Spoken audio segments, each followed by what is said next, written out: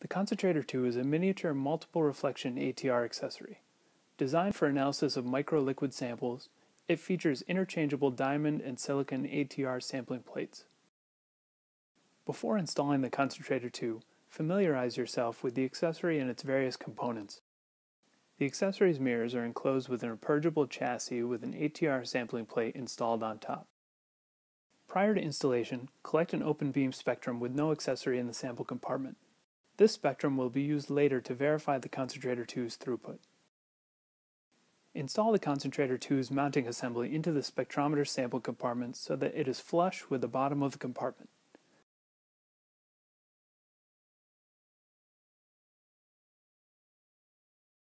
Secure the mounting plate to the sample compartment using the hardware supplied.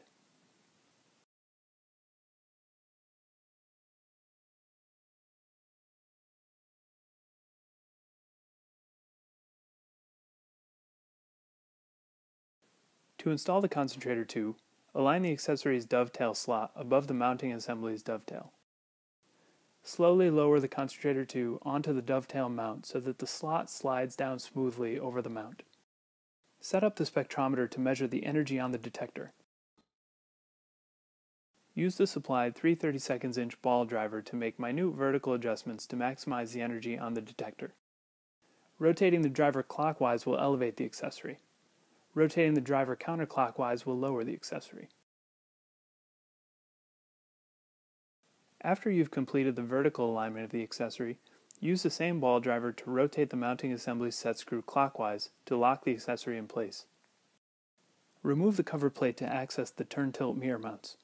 With the same ball driver, make minute changes to the turn and tilt adjustments of the two mirrors to maximize the energy on the detector.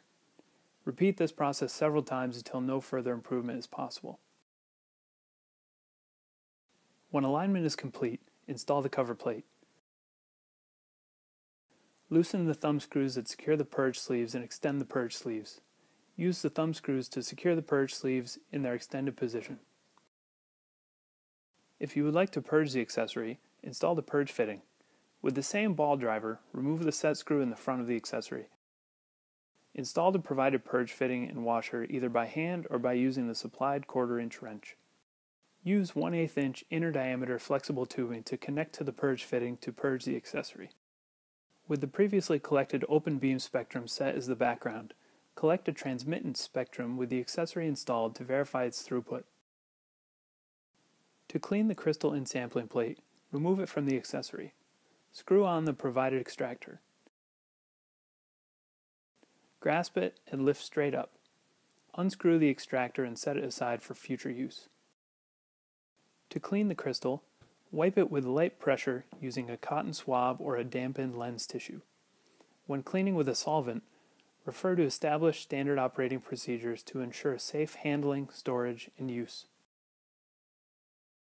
To install the sampling plate, orient it so the locating pin at the back of the plate is aligned with the slot in the receptacle in the top of the accessory's body. Push down on the plate until it clicks into place. Once installed, there should be no gap between the threaded portion of the plate and the top of the accessory's body. Now that the accessory is clean, installed, and aligned, collect the background single beam spectrum with the accessory in the sample compartment.